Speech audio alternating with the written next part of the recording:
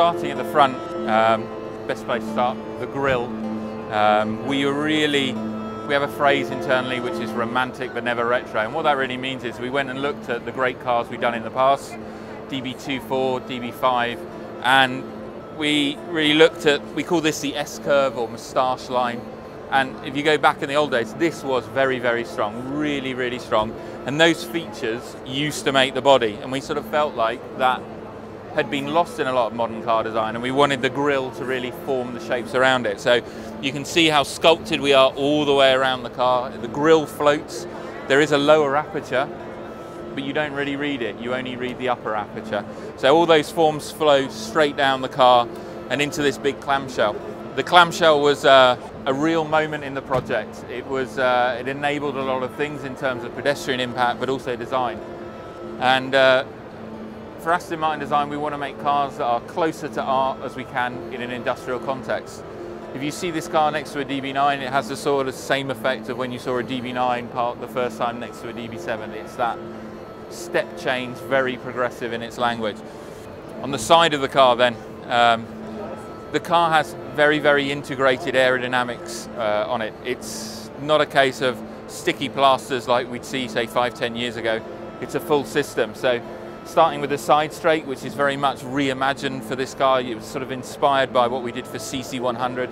So the side straight's actually meeting the wheel arch, and the reason why it's doing that is we're actually venting air off the top of the arch, pressure off there. So that increases downforce at the front, reduces drag. Underneath here, you actually have a series of ribs, of small features under there, and what's that all doing is spiraling the air down the side of the car, scrolls the air down the side of the car, and it pulls air off the bonnet, down the side and under the wing mirror. That reduces drag, it reduces wind noise, and it's all leading to the system, the aero system at the back of the car. This was inspired by F-duct in Formula One, which is itself inspired by 1950s biplanes, blown wings. So the air comes through here, through a tunnel, and creates a blade of air at the back of the car. Now the real reason of doing that is we wanted this super clean silhouette on the back. Again, go back to the GT cars, the greats of 50s, 40s, 70s. They had these really, really clean lines. The reason why that's changed is aerodynamics, high-speed requirements, and we wanted to find a solution to that that was unique, innovative, and we actually have 2 patents on this system. It produces lots and lots of high-speed stability, and it does that with almost no drag penalty whatsoever. So very, very clever system, hence the patent. In terms of overall proportion of the car, we've tried to, with DB9, we have a wonderful starting point, but we've tried to amplify wherever possible. So the front wheel versus DB9 is now 65mm further forward, meaning we can get the A-pillar shooting straight through the center of the front wheel. Overhangs, front overhangs slightly shorter, rear overhangs about the same. The overall dimensions of the car are very, very similar to today. We have some very much more crisper lines on the car. We call them very consequential. So everything here, so this line refers to the aero beneath it, the width of the tyre beneath that.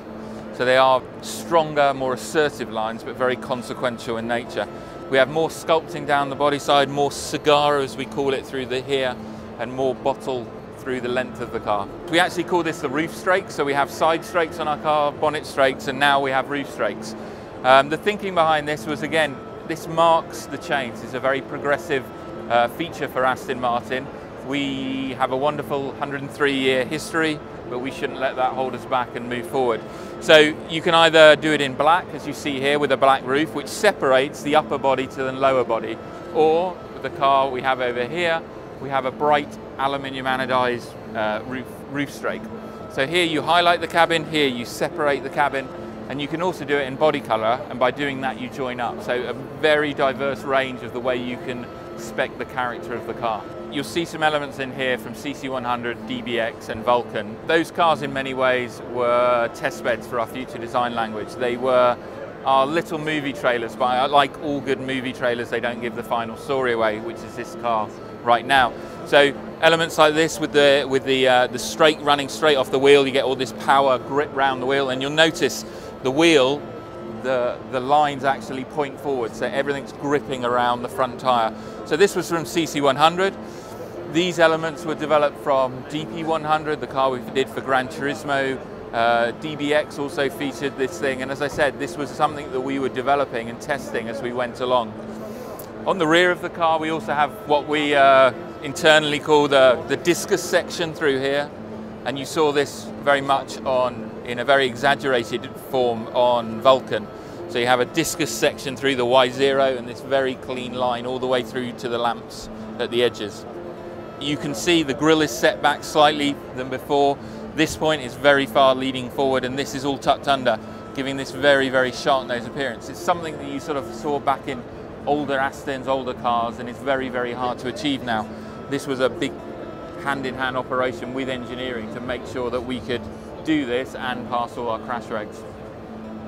Well, it's an all-new car, so it's a significant move from DB9, all-new package, all-new body in white, all-new engineering, all-new infotainment, all-new cabin space, which is very important to a GT car. Yes, we've tested public opinion with some of our detailing on the inside and the outside of the car, and you can see the result of that craft now on the inside of DB11. In terms of themes, materials have always been really important to Aston Martin. Again, you can see that last year's show stand, very important for materials with the DBX, and the combination of materials is important because it's where a craftsman can really show his worth, his experience by understanding the materials, how to combine them. So we get to show off, and what you're seeing here is our best crafted product. Core of the brand, the GT, DB9 replacement, DB11. Again, our knowledge of materials, placement of the materials, leather on the seats, very good material, it's a high quality leather. The pattern of the perf and the placement of the perf not only sort of deliver a crafted emotional aspect of the car, they give you a functional aspect, so it delivers the heat and the cool, the pull down of temperature through those areas as well. And it's a fanning design, it mimics the torso, where the pressure points are on the body. It's more embellishment on the headliner, I think, so you're pulling certain areas together to get that cohesiveness in the story, and you can see it on the rear seats as well. The brogue is pure craft. That's to show the levels of detailing, hand-built crafting that we can do. Well, you imagine a true GT car, which is, as I say, is the core, the backbone of Aston Martin. It's about a shared experience. So you're not, as with other cars maybe, you might have a more driver-focused geometry and controls centered around the steering wheel in a different way. But because it's a shared experience, transcontinental driving, long journeys in comfort, it gives you a certain sort of layout. Everything is to reach, to touch, it's intuitive. We've got the LCD screen now in front of you and the sat-nav screen. And there's a lot of information now through the infotainment that you get directly in front of you. So duplicated here for the passenger, again, shared experience. So it's about that sporting comfort. It's something that's true, it's core to the DNA at Aston Martin, sporting comfort, sporting luxury. So in here, you've got some very classical elements, and you've got a lovely open pore veneer here. And that's a very sort of contemporary feel. And in terms of the placement, it's very different to DB9 as well. Because if you remember the waterfall, we've still got that geometry and that flow through the car, but the placement is as if it was a piece of furniture. So it's not on top, it's not applied, it's holding up the sides. Same on the door. It's a very large piece of wood, that very formed piece of wood, like a piece of furniture. So it's making it more contemporary while remaining sporty and automotive. In moving forward, we have to look backwards and recognise the heritage, the values, what we've done before. So DB9, fantastic car. It's because it's so timeless and beautiful that it's lasted so well. And it's going to be the same with this car as well. We've got those DNA elements. We've got a flowing line, fore to aft through the centre of the car, so that it's further forwards now, so you've got more space. We've been very conscious of that in the package development to make sure we're giving more space to the occupant and more comfort, more perceived space. The dashboard is further away, and the range of movement on the seat is way better than we've ever had before. So for really tall people or fifth percentile females, they can move high and forwards. You know, it really opens up the spectrum to who will buy this car. And with the range of colour and material specs we've got, you can really make it very feminine. The forms are quite flowing and soft. but you get a little bit more of that aggression in the proportion and the stance on the outside, so we've got a good balance between inside and outside on the car. And package, you know, the engineers have done an amazing job on this. I mean, they created a few problems for us. For instance, in the centre console, there's so much space in the centre console, you know, hinging the lid at the rear would make it so awkward because the lid was so long, the depth of the storage in that area. So we decided to pair it, so we get this elegant movement fore to aft that gives you the cup holders or the full range of movement to reveal a glove box there. Just going to the steering wheel, very important touch point on the steering wheel.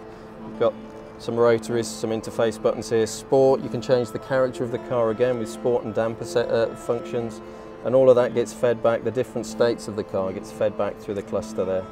Again, paddles mounted on the column, lovely metal parts, nice weighted feel, all the touch points are just right. Same with the door release, and you've got these lovely crafted elements really close to you. You can feel and touch the raised welt there. So it's all about craft in front of your eyes and feel. In terms of the interface, what you see, graphics, all new, the sonic branding, the sounds, it's all new to Aston Martin, but you've got some familiarity through the capacitive switch packs here, as we experimented with on Aston Martin Vanquish. So that was the first time in the industry that you saw that, and it's repeated here. But again, back to jewellery, you've got these physical elements, metal, touch, warm, cold, and you get that sort of reward, that, you know, reward for the soul, if you like. Familiar PRND, again, part of the DNA, true to the GT cars. It's right to keep that for this car. We have a variety of designer specs created. The way they came about was we have so many options with our materials and a variety of different things that we have at Aston Martin. We decided to create these designer specs to help give an easier look, almost a menu of how you could pick and outfit your entire car. Think of this environment as a fine restaurant, and if you wanted to order from the menu, we have some great selections, but you can also order off the menu if you choose. So what we're looking at is our spec wall. As you can see, there are our selection of leathers in a variety of different grades, as well as our exterior colors. We have our materials for our veneers, for the interior door surfaces, as well as a variety of metals and finishes for our jewelry packs. What the purpose of this wall is to show our customers the variety of choices they have, and then we can help specify an interior or an exterior for the customer to really make it their own. Some of the influences for some of the exterior colors are really motivated by a variety of trends that are happening. We're seeing a lot of silvers that are warming into the brown areas, so a lot of our metallic finishes are following those trends. When we see the leathers, you see a variety of metallic influences. So you have a basic leather, but it has a nice sheen to it that really showcases off that leather as it wraps over a surface. As we move into some of the veneers that we have a lot of new open pore woods, a lot of different wood technologies, and taking carbon in new avenues as well to bring it back, along with traditional piano black, high gloss, and a few other influences. But some of the most interesting elements that we have on DB11 are some of the handcrafted elements that really make this car crafted. You can see some of the features that we have with the broguing influence, and you can get that in a variety of locations in the car. We also have the logo embossing, and then that goes along in conjunction with the quilting and the perfing that we have on the seating surfaces, as well as the headliner. Moving into Intrepid Sport, that's definitely on the side of the sporty feel, where we have the punchy color in the Cinnabar orange with the black accents that really enhances the element of contrast from that bright bold color to the gloss black trim elements to including the chopped carbon interior bits. It really brings out the sporty flavor of this particular look. And then moving into what we consider our boldest look, the Shanghai Fashionista, really tapping into more of the fashion element, the boldest trend as we look forward. It's a duotone interior with the duotone seats, so you have that light and dark, but you also have that color pop poking through the brogue as well as the stitch. And then we bring into the frosted glass blue paint, which is a very special paint that has glass flake floating in the clear coat, so that under direct sunlight you see a variety of big, bold sparkle. So it's a very bold look. and bringing in as well as some of the elements of the chopped carbon and the black cant rail to give you that almost duotone look from the exterior of the car that matches the duotone of the interior of the car. It's a nice layering effect because that adds to kind of like the onion story. All those layers come together and it adds to one bigger, more developed picture. And our interiors are all about adding more and more and more, but tastefully as well, just giving them, the customer, what they want and giving them all the elements that they can have. Iconic craft, again, similar to the new Heritage, it is definitely more of a heritage play. It is something that is more of a classic look to an Aston, but we have some of those new features. We have the perf, we have the quilt, and we also have the brogue. Downplayed it, it's not as much contrast as we played over in some of the other specs, but again, it's a new take of a classic saddle look with a magnetic exterior, and then bringing in a little bit of the lace wood, the veneer, that is a very unique wood that has a very unique appearance to it and adds a lot of element and also that handcrafted natural element to the interior of the DB11. These particular specs were kind of created by personal favorites of the design team, and we have a variety of different people that are on the team, male and female. So it was, when you look at these specs, it's across the board. As far as our customers go, we have women that really like masculine appealing cars, and we have also the opposite. So it really depends on making the car your own.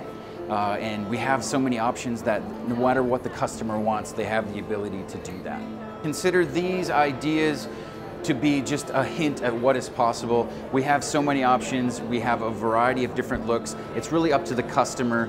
There's really no limitation. And if you choose to say something that wasn't on our spec wall, we do have the Q option where Q can create anything you want.